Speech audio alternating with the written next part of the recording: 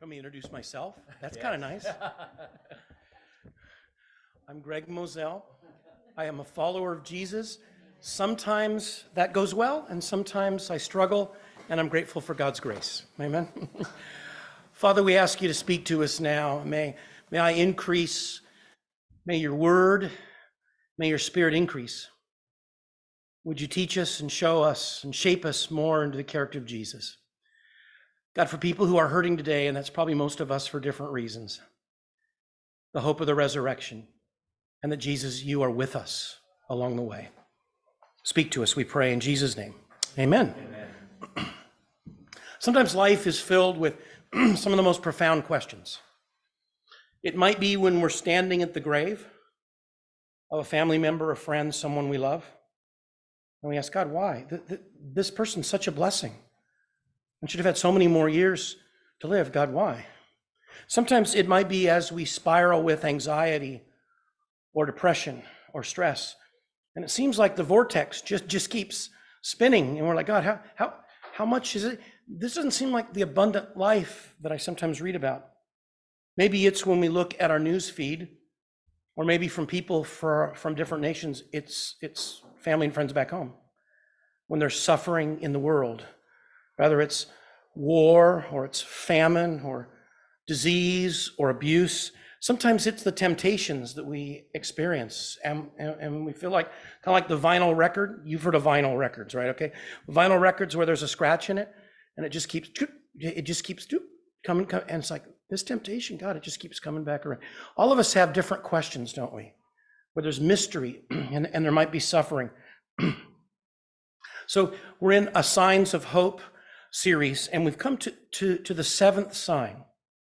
And this seventh sign is an episode that addresses some of the most profound questions we could ever ask, but in the midst of it speaks hope beyond what we could have ever fathomed. And so this is found in John chapter 11. So if you would turn in your Bibles or on your device, or if not, feel free to just look at the person next to you, or those of you who are at home, grateful for people worshiping in the house here and also people in their homes. If we could turn to John chapter 11, where we read the seventh sign. Now, the Gospel of John has these seven signs. For John, miracles aren't just powerful acts of Jesus. They're those, but they're much more. So Matthew, Mark, and Luke, which are often called the synoptic gospels, their miracles are in the Greek dunamis, dynamite. They're powerful acts of Jesus, okay? But John chooses the word semeia, which is a word for sign. So there's still powerful miracles of Jesus. But John, out of all that Jesus does, there's 7 of these that specifically say this was a sign. And out of these 7, John is building for us a portrait, kind of a growing portrait, kind of a growing plot line of a portrait of who Jesus is and why Jesus has come into the world. And this is the crescendo about resurrection. Now let's understand the context, because Jesus is on his way to Jerusalem. He knows what's ahead. He knows the mission that the Father has given to him. And so he's heading toward Jerusalem. Now, Bethany is only 2 miles out of Jerusalem. So he's come within 2, this is kind of like the last stop before he goes into Jerusalem. And so the first 11 chapters of John are where these 7 signs are. And now we've come to the place after chapter 11. Chapter 12 is the entry into Jerusalem, Palm Sunday, and the rest is in Jerusalem. In other words, here's these 7 signs, and then Jesus' next chapter is going to go into Jerusalem, and he is going to fulfill those signs in action in Jerusalem. And so he's heading to Jerusalem, 2 miles away, and this is how concerned his friends are about what's about to happen. Look at verse 8, and we're going to pick up the narrative mainly in verse 17, but just look at John chapter 11, verse 8. And Jesus says, hey, let's go back to Judea. Judea is the region in which Jerusalem is, okay? And his disciples say, well, wait a minute, Jesus, hold on. Rabbi, a short while back, the Pharisees there, tried to stone you, and yet you're going back. In other words, they know this is dangerous. Let's just stay on this side of the Jordan River. It's a lot safer here. But Jesus knows where he's going and what his mission is. And this seventh sign, remember in the Gospel of John, the number 7, matter of fact, in the Hebrew mind, the number 7 was a sign of something perfect or complete. 6 is a parody of that. It's a fake of that. But 7, like in the Gospel of John, there's these 7 signs. There's 7 times Jesus says, I am, right? And then if you read a Revelation, there's 7s of all kinds of things there. And that's just a literary way to say, this is the complete, this is the perfect. In other words, the completion, the perfect of what Jesus came to do, 7th sign is going to reveal. And that's ultimately victory over death, resurrection. And that in this life, Jesus can bring life out of what seems to be dead in this life within us. And so now we move to John chapter 11, verse 17. Jesus found that Lazarus had already been in the tomb for 4 days. Now, Bethany was less than 2 miles from Jerusalem, and many of the Jewish friends had come to Martha and Mary to comfort them in the loss of their brothers. So Mary, Martha, and Lazarus are friends of Jesus. He had had dinner at their house. He'd spent time with them. They're good friends. And now Lazarus has died. And by the time Jesus shows up, we read that Lazarus had been in the tomb for 4 days. If you notice throughout the Gospel of John, every gospel, but especially John, John documents numbers, locations. I mean, he really documents carefully. And John is really documenting here, Lazarus is dead. Make no mistake. It isn't like, oh, he was just sick and Jesus came and, well, hey, he's for 4 days, he's been dead. Matter of fact, in verse 39, before Jesus says, hey, open the tomb, right? What do they say to him? Wait a minute, Jesus. There's a bad odor, for he's been dead for 4 days. John is making the point. This guy is deader than dead, okay? But I want to give a little excursus here because this passage also speaks about community and about how Jesus, on this side of our resurrection, is with us, even through the challenges of life. Did you notice the community surrounding Mary and Martha? A number of their friends had hiked 2 miles out of Jerusalem to come visit them. Now, they didn't call an Uber, they didn't drive, they didn't take a bus, they hiked. We've been in what is today the remnants of Bethany. And remember, Jerusalem is on kind of a mountaintop, right?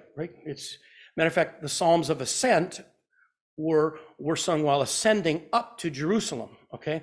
And so the road from Jerusalem to Bethany is this winding, hilly path. They hiked that for 2 days. Remember, this is an agrarian culture. So most of the people, they have no vacation days accrued. They have no bereavement policy where they can take time off. This is what it means. They're sacrificing. They're sacrificing time at work, whatever their vocation was, whether they were baking bread or they were fishing or they were farming or they were in commercial transactions. They're losing income and they're taking a lot of time and they're traveling by foot a couple of miles to be with these 2 sisters who are hurting. Isn't that a beautiful portrait of community? And I just want to remind us that the church is designed, God's people are designed to be a people who, well, Romans 12 says, rejoice with those who rejoice, mourn with those who mourn. I pray that the ACCC church community will continue to be, and all of us who are brothers and sisters in Christ, will rejoice with each other when there's rejoicing, and we'll come alongside each other and care for each other, walk alongside each other when we're wounded, when we're hurting, when we're confused, when we're broken. So now the questions begin, all right? In verse 20, when Martha heard Jesus was coming, she went out to meet him, but Mary stayed at home. Lord, if you had been here, my brother would not have died. But I do know that even now, God will give you whatever you ask. Here, Martha, later Mary, are going to ask the same question of Jesus. Hey, if you'd just been, Jesus, where were you? If you'd have been here, Lazarus would be alive. They ask the same question, and it's the question humanity has been asking throughout history. It's the question of, where is God when I'm hurting? Why is there suffering in the world? And here's what's critically important here. Jesus doesn't condemn them. He didn't say, what's the matter with you? You're friends of mine. Well, why don't you believe? Wait a minute. Why don't you understand this whole thing about the Messiah? How can you be asking questions? How can you be wrestling? Jesus doesn't do that. He just comes alongside them. And as we're going to see, he weeps alongside them. See, I hope we know a couple of things. First of all, grieving and lamenting is not a sign of weakness. Actually, in some ways, when we rejoice and when we grieve, we're being the most human we can be because we're created in the image of God, a God who also grieves and rejoices. We're being human. It's not a sign of weakness. And it also means that we have freedom to wrestle with God, to ask difficult questions. And they're not doing like, well, God, they're leaning in saying, God, Jesus, I believe, but I don't get, why aren't you here? What's happening? And so we have freedom to wrestle with God, to be real. Matter of fact, I'll share this. When our kids were growing up, actually even now, when they come to us with like difficult things, I rejoice. I mean, sometimes we really don't want to hear it the most, especially when they were young and they're like not particularly thrilled with mom and dad. But I'm grateful that they come rather than feeling that it's not safe, because then we never know what's really going on. And then one day something happens and we're like, what happened? Well, it wasn't safe. And God wants it to be safe for us, to be real with God. But notice how Mary and Martha grieve differently. Martha's like an activist. She's like, she wants to be around people. She wants to ask questions. She wants to do things. That's how she's wrestling with her grief. Meanwhile, Mary seems to need space, and she needs time, and she needs to reflect. We all grieve differently. And I want to mention one thing about grief and lament before we move forward. Because these last few years, I mean, all of life is filled with different seasons where there's lament and grief and mourning and unanswered questions, but last few years especially, right? And I think one of the challenges as we've been coming out of the pandemic is a lot of us are out of calibration, and it just seems like life is busier than ever. And we're just like going through life.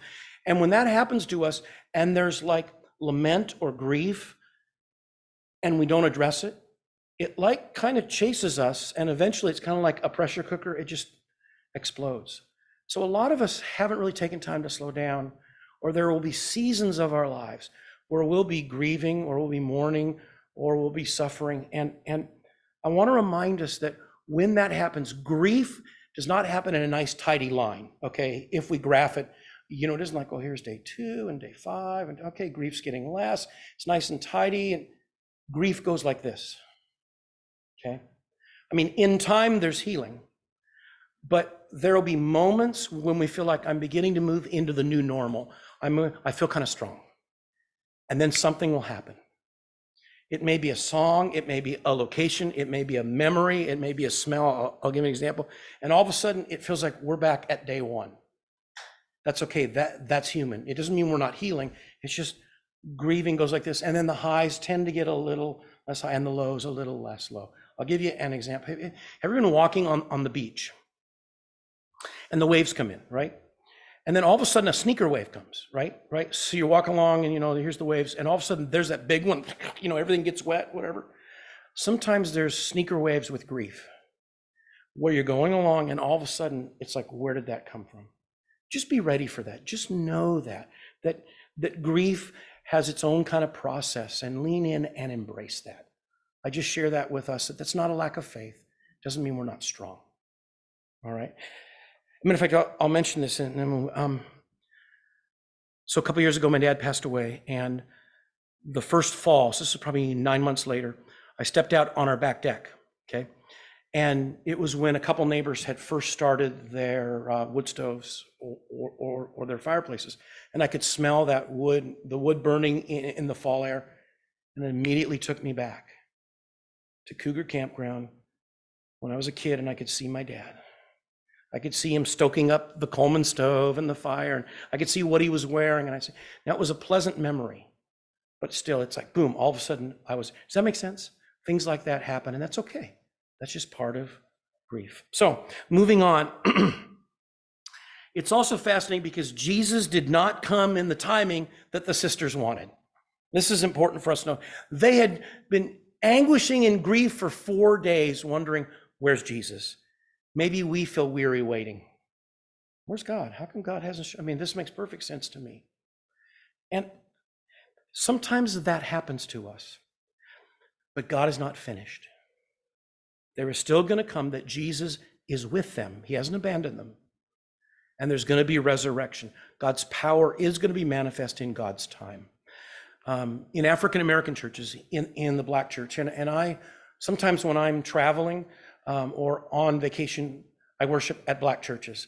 I'm kind of a Black guy trapped in a white guy's body in this sense. I really love African-American work, kind of the rhythm, the cadence, the movement of it. Just, I resonate with that, the call response. Okay. And in the Black church, many of my friends who are African-American Christ followers, there's a saying, and it's, God may not show up when I want, but he's always right on time. God may not show up when I want, but he's always right on time. And there's going to be times when we feel like we're waiting on God. We're like in the waiting room of God. And that doesn't necessarily mean a lack of faith. It's that God is sovereign and God sees and understands things that we can't see. And for Mary and Martha, there was an anguishing time, but Jesus was with them, and eventually God's power was manifest. So now let's look at how Jesus responds to this. Look down at verse 23.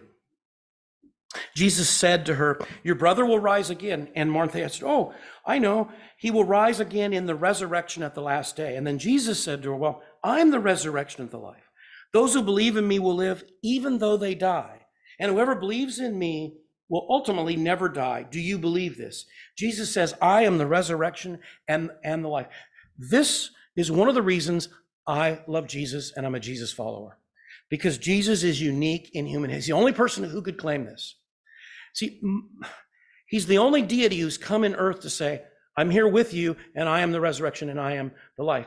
Most religious figures would say, hey, I can point you to resurrection. I can point you to the deity who can give you life. Jesus doesn't say that. He says, I'm resurrection. I'm life. What he's saying is, I'm God in the flesh with you, and I'm the source of life, and I'm the one who can raise from the dead. And all of these signs are like that. I mean, think about feeding of the 5,000, which is really the feeding of the probably 8, 12, 15,000, because it says men. There was also probably women and children there. And Jesus didn't just give people bread, but then Jesus says, hey, I am the bread of life. I am the sustenance of life. I am the source of life. Jesus didn't just guide people to the temple. Hey, let me tell, I'll even walk you through so you can see the temple, so you can worship God, and so you can have your sins forgiven. Jesus says, I'm the temple, right? Destroy it in 3 days. I'm the temple, meaning what he's saying is a temple, God's presence on earth, and come to this temple, Jesus, and that's where you'll find the sacrifice for the forgiveness of your sins. Jesus is not just the remedy for one guy's blindness, who he gives sight to one blind guy, one of the signs. But Jesus says, I am the light of the world. If you're spiritually blind, I'm the one who can give you light to guide you through life with God's truth. And Jesus doesn't just share a parable. Hey, let me tell you a parable about resurrection. Jesus says, I am the resurrection and the life. And he raises Lazarus before their eyes. That's unique in human history. Now, like the Greco-Roman gods occasionally came to earth. Usually, sorry about this, to rape women. Okay? But the God of the Bible is the only deity who's ever come to earth in person to reveal who God is and to actually sacrifice his life to rescue his people. That's why I love Jesus. And so then Jesus says, do you believe? Do you believe this? It's the only time in the Gospel of John Jesus says that to someone. Do you believe this? I want to mention one thing here, a little bit intricate, but we can unpack it simply. Remember, in the Gospel of John, believe is the Greek word pisteuo. Remember, John wrote in the Greek language, and we translate it. Pisteuo doesn't just mean cognitive belief. It's part of it, but belief is like an act of trust, okay? But here, Jesus says, pisteuo eis. Here's what that means. Pisteuo, believe. Eis means into. What he's really saying, will you believe into this? Not just will you stand there and cognitively, will you take a step? It's like, will you take a step and actually believe into this? Will you actually trust? Will you take a step of faith and trust. And I think Jesus still says that to us today. Do you believe this? Not just cognitively, although that's a step, but will we will we take the step of faith to trust you? Matter of fact, what might there be in our lives right now that we're not really trusting Jesus with? It might be because we're ashamed of something, right? It might be because we're withholding something. It might be because we just don't want to give something up. And Jesus says, take the step into this to trust me with this, the one who is real life and who is ultimate resurrection. So now Mary finally meets with Jesus. Move down to verse 33. When Jesus saw Mary weeping and the Jewish friends who had come along with her weeping, he was deeply moved in spirit and troubled. "Where have you laid him?" Jesus asked. "Come and see, Lord," they replied, and then Jesus wept. These three verses to me, perhaps in all of Scripture, but it's one of the key places where we learn more about the heart of God in action. And it's because of three things. First of all, there's a couple of words. It says Jesus was moved. That's kind of a weak translation. I mean, I understand the NIV translators, one of whom I know fairly well, they know a lot more than I do. But I'll say this, moved is kind of a gentle word. So Jesus was moved by this. It's translated from the Greek word embrimasha, which is a word, the etymology, the portrait of how that's come was for a horse snorting. Have you ever been at a farm or at a fair and the horse goes, and you're like, ooh, man, the snot, right? It's like, okay. It's a word for the deepest anger in the Greek language. Then it says that Jesus was troubled. That's translated from the word tarasso. That means to stir something, or it's a storm. So Jesus is angry as a snorting horse, stirred like a tornado. Does that make sense? That's the portrait. I mean, John is overdoing it, say, Jesus is really angry. He's anguished. He's deeply moved. Now, what's he so angry about? What is his issue? He's angry at death. He is facing human death, and he sees all the people there grieving, mourning, brokenhearted, and Jesus weeps. Now, let's think about this. What did Jesus do with his anger? See, the next time that you're grieving something, remember this, Jesus weeps alongside us, but he's also angry about those things. Not toward us, but Jesus is angry. He's like, there's been enough death. And there's been enough weeping and mourning and suffering and brokenness. I've had it. It's like a storm. And what did he do about it? He went to the cross and he died. So that then, although we may experience human death, we'll have eternal life, not eternal death. Isn't that powerful?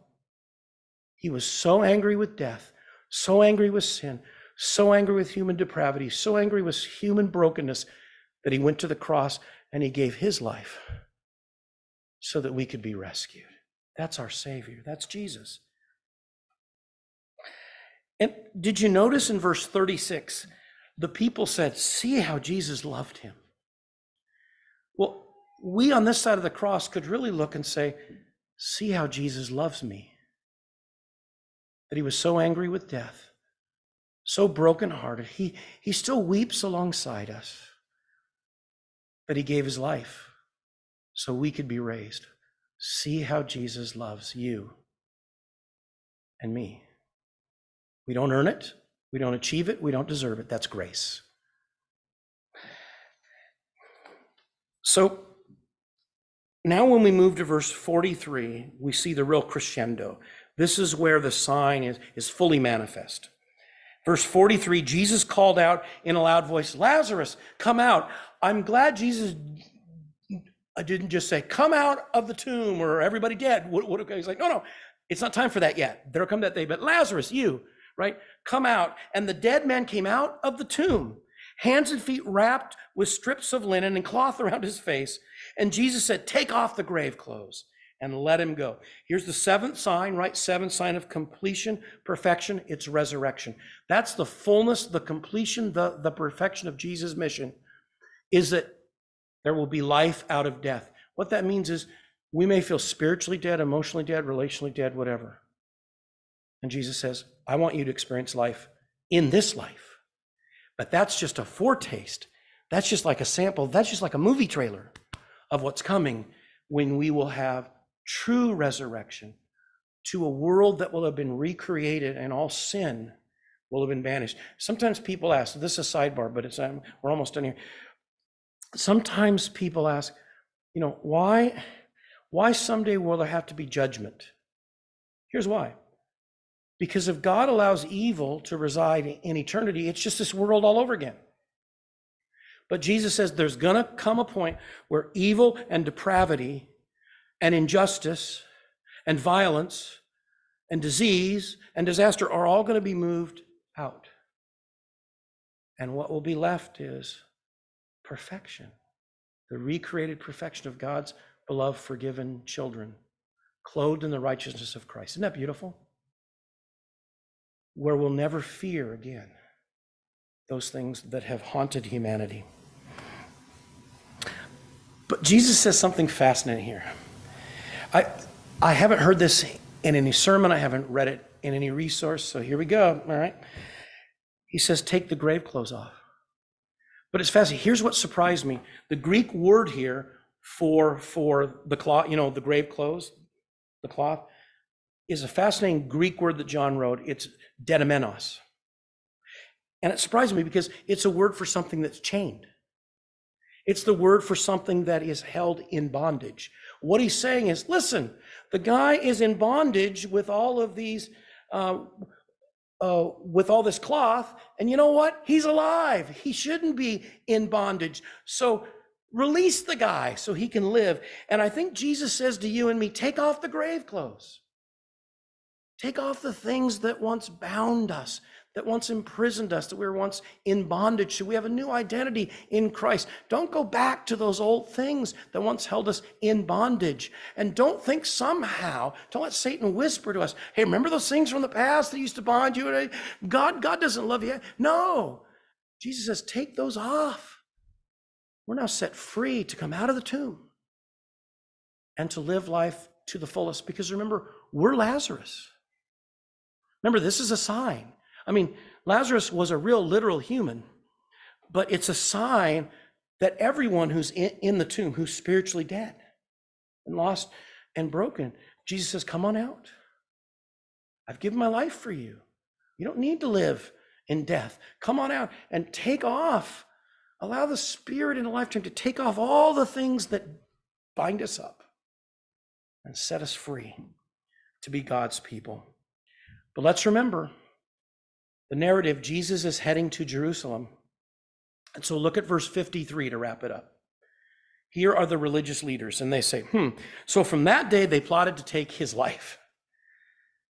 This was the sign where they said, Jesus is getting too popular. People are turning to him. We're losing our power base. We got to get rid of him. Matter of fact, they actually earlier said, hey, let's kill Lazarus. And I'm like, really? You're going to kill the guy who Jesus raised? All right, kill him and Jesus will raise him again. How? I mean, are you kidding me? They didn't doubt that this happened. What they said is, wow, Jesus is becoming really popular and we're losing our control.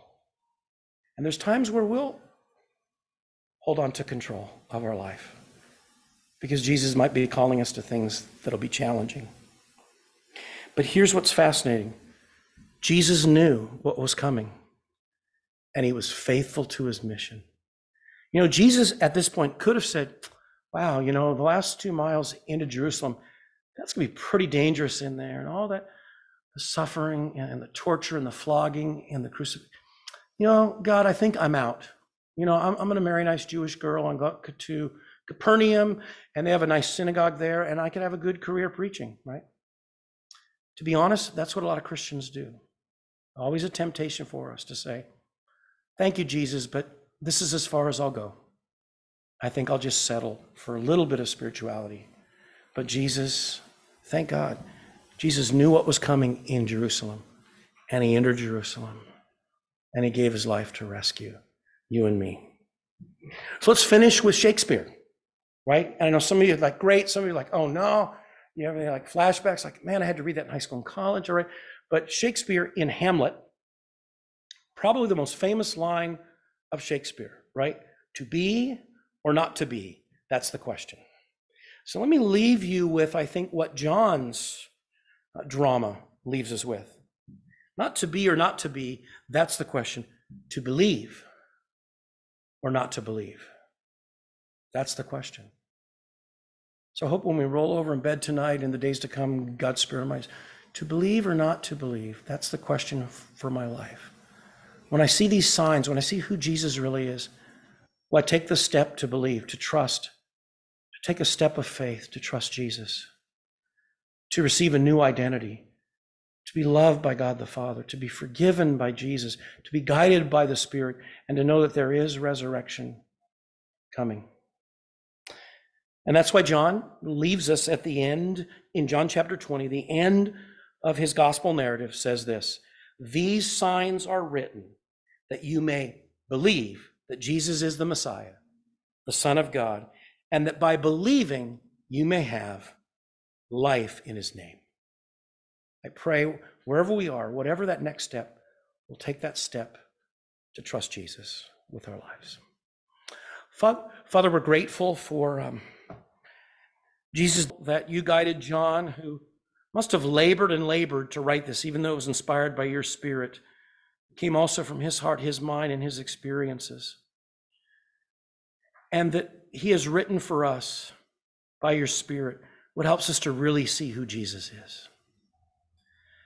God, thank you that Jesus did enter into Jerusalem. We'll celebrate that next Sunday, Palm Sunday.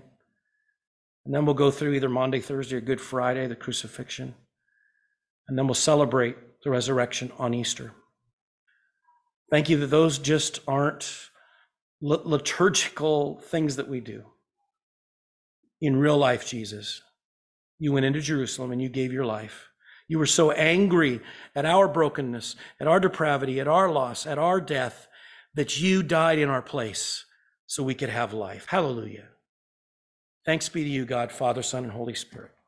Amen.